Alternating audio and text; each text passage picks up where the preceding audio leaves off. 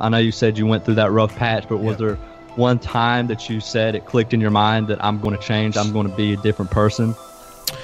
You know, I don't know that it was one particular time, but I think it was just a sum of all the circumstances that were pending at that moment for me, that I had to make it work. Like, to me, I love watching stories, watching movies, you know, hearing stories about people that were put in a situation where it had to work.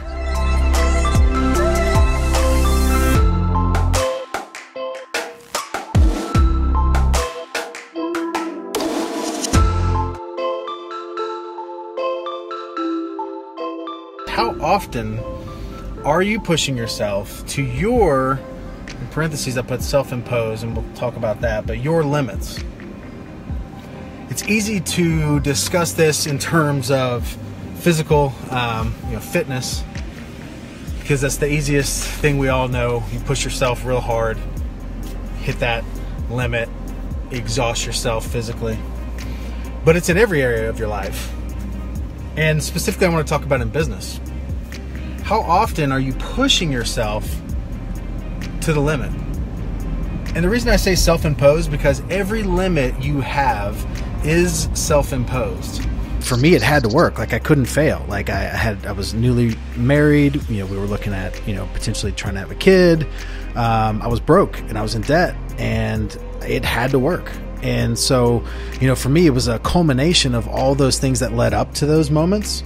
Not necessarily one particular one, but it was just that environment of me being in a situation where I had to go and execute, and there was no contingency plan. Like, there was no, okay, if this doesn't work, well, I can always go do that. It was like, no, this has to work.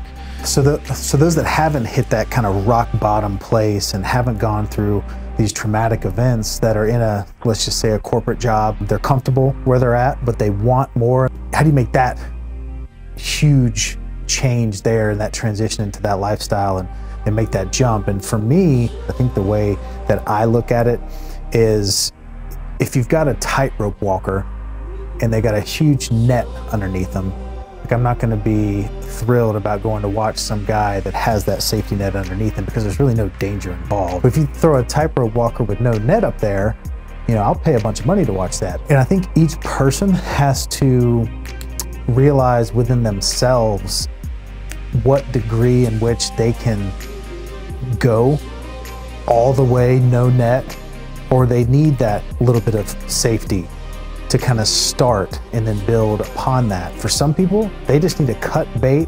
100% and then say, today's the last day of this, the first day of that, and then go all in. And I think that for those that aren't in that situation, I truly believe you can manufacture that situation. Like, you can trick yourself into believing that you're in this has to work, back up against the wall type mentality. And it's super important, because when you have a backup plan, when you've got that safety net underneath you, it's just harder to go all in. It's harder to put that full effort, knowing that, well, if it doesn't work out, I can always go back and do that. Well, if it doesn't work out, I can always call my dad and he can bail me out. Well, if it doesn't work out, my wife's income will support us for a few months. And to me, you just got to trick your brain into this mentality of like, no, this has to work. I cannot fail. I cannot afford to have this turn into a failure. And so it was a culmination of all those things kind of coming to a head and me realizing that.